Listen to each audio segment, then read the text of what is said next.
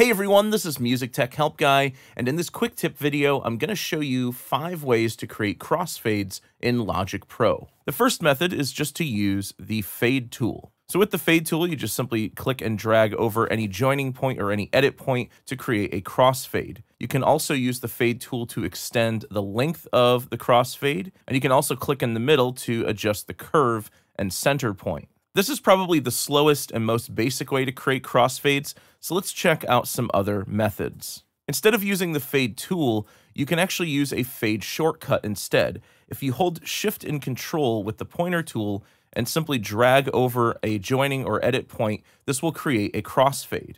And while holding Shift and Control, you can still adjust the center point and curve and the length of the fade. This shortcut also works for fade outs and fade ins.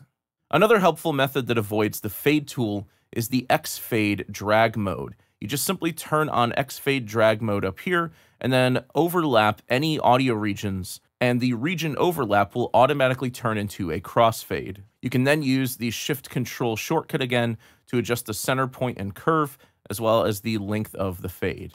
If you need to create batch fades or batch crossfades, you can also use the region inspector. So to do this, you simply drag over all of the regions that you want to apply crossfades to, open the inspector, open the region inspector, go to more, and then here under fade out, change the type from fade out to crossfade. Then simply type in the length of the crossfade. This is in milliseconds. So typically for short crossfades like this, I'll use a really small value like 6 to 10 milliseconds. And you can see now that a short crossfade has been applied to each edit point.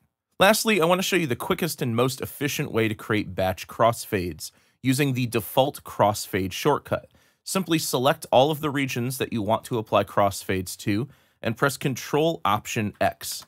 This will apply a short crossfade to each of the editing points. Now, by default, the length of each crossfade is 20 milliseconds, but you can actually change this. Just go up to Logic Pro, Settings or Preferences, then go to Audio, and then from here, make sure you're on the Editing tab, and here you can adjust the default crossfade time as well as the crossfade curve. So for short edits like this, I like to use a shorter crossfade time, something like 6 milliseconds. I can undo those crossfades I just created and then simply reapply the fades with Ctrl-Option-X. And now I have a 6 millisecond fade on all of these edit points.